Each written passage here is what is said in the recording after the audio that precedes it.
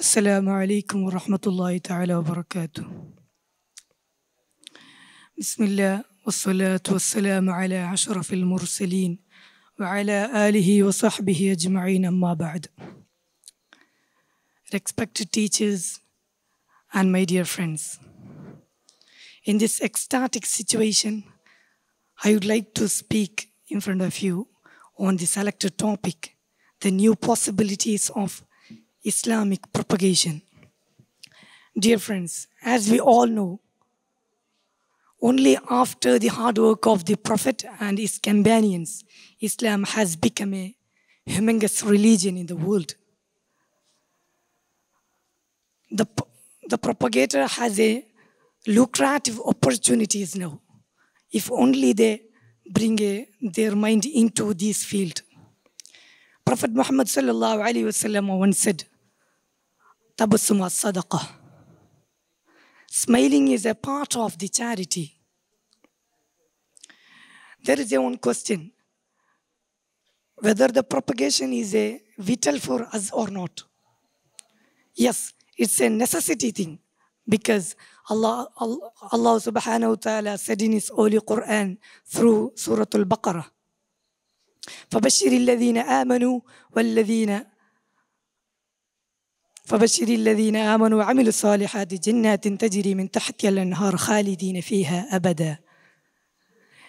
This ayah ordering not only the Prophet Muhammad sallallahu alaihi wasallam, it also ordering all of whom join to study the spiritual studies.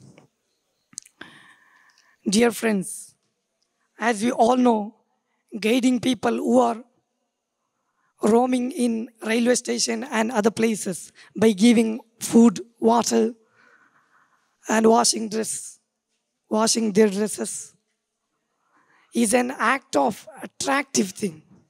It's a good deed. It's an attractive thing for non-Muslim. Only this way can be brought by scholars to Islam. There is a rumor spreading about the Islam, that is, Muslims are bringing the people to Islam by giving alcohol and other things, which has forbidden in Islam. How does it be a logic? Because it has already forbidden or proscribed in Islam. That's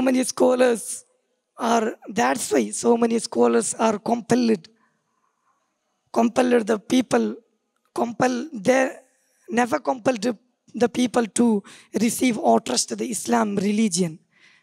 Allah said in his holy Quran, "La ikraha fid din," there is no force in Islam.